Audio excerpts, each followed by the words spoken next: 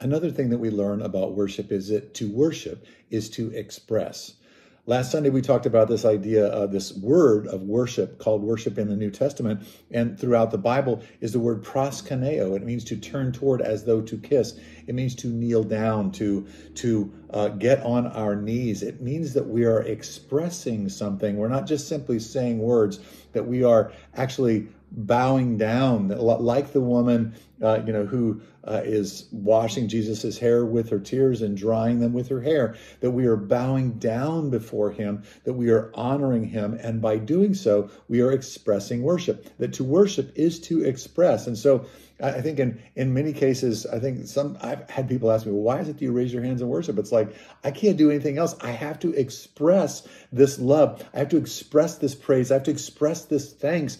And raising my hands is one of the ways that the Bible says that God likes it, that when we praise him with our hands raised, when we pray with our hands raised. To worship is to express. And so maybe I want to suggest something, and if you're able to do this, I want to ask that you would do this, that you would take the time, and when you're going through those Revelation songs on a daily basis, I want to ask you, if you can do it, to kneel down, to go to a place where you're by yourself and to kneel down, get down on your knees, bow before the Lord, and then begin to do this and focus your attention on him. You bow and you worship. And to bow is to worship. Really, here it is back again, Psalm 95, verse 6.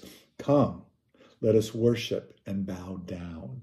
Let us kneel before the Lord our God, our Maker, that we're bowing down before him. We're giving him our all. And by doing that, we are offering our worship to him. To worship is to express. So let's kneel down and let's understand how this works. And as you do, I think you'll find that as you kneel down, now your body and your words and your mind and your whole posture are all saying the same thing. And there's something powerful that happens when you express worship that way.